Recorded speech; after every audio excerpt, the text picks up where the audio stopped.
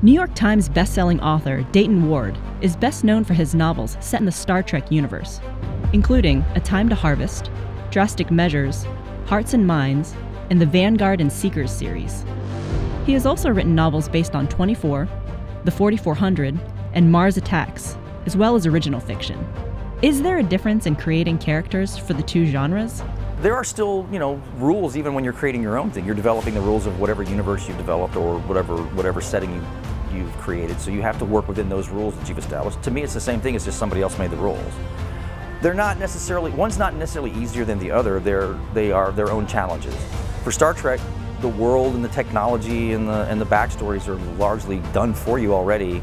So the challenge is to come up with a story that's entertaining and inspiring within that framework. Whereas in the original, I have to make up all that other stuff and then do all the other things I want to do. But there is a different kind of challenge. I don't think one is worse or better than the other. We try to bend them as far as we can without actually breaking them. We try to test them. That's how we tend to observe it. So we don't want to violate the rules and we don't want to break the rules. We are guardians of this to a degree. So we're not looking to disrespect it. We're just looking for the gray spots where we can kind of push the envelope. I'm using every bad metaphor in the book here. But we want to push the envelope as far as we can without breaking anything. The bend but don't break approach has proven to be popular with fans. Most fans like to see the mold broken a little bit, but again, we know where the lines are. We're not going to step too far outside the lines just because it's Star Trek. And there are certain things you can't do with Star Trek. For the most part, they liked it because we were free from a lot of the things we would be able to do if we were working with the screen characters. We can do things, we can put our new characters through a lot of paces that the other characters can't do. I mean, we can kill them off, we can do, I know that's a popular one, but that seems to be the one that resonates with fans a lot. You can kill the captain of a starship. In fact, we did that with the first Vanguard novel we wrote.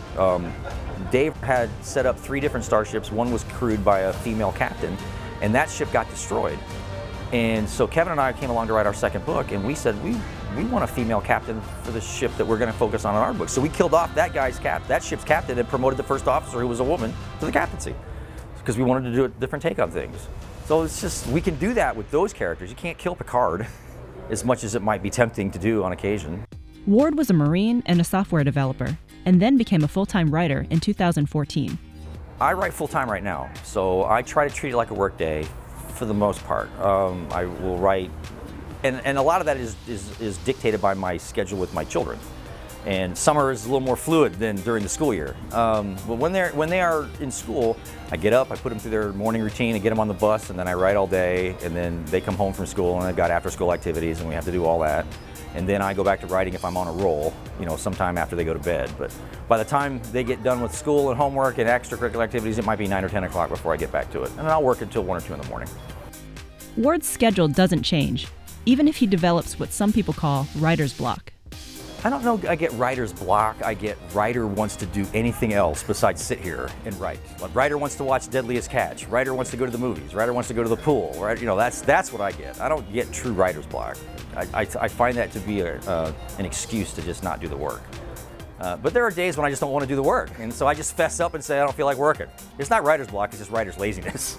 I got bills to pay, and it's not waiting on my muse. My muse is a contract and a deadline and the check that comes with it. So that's how I know that sounds kind of mercenary, but I don't have time anymore for that. It was fun to let your muse play, but when there's bills to pay and kids to feed, yeah, you get motivated real quick. Baltimore County Public Library met up with Ward at the Shore Leave Convention in Hunt Valley. The annual gathering celebrates all aspects of science fiction, and details on the next con can be found on their website, shore-leave.com. One of the aspects of the Shore Leave Con is workshops for aspiring writers, and Ward has this advice for those who want to become professional writers.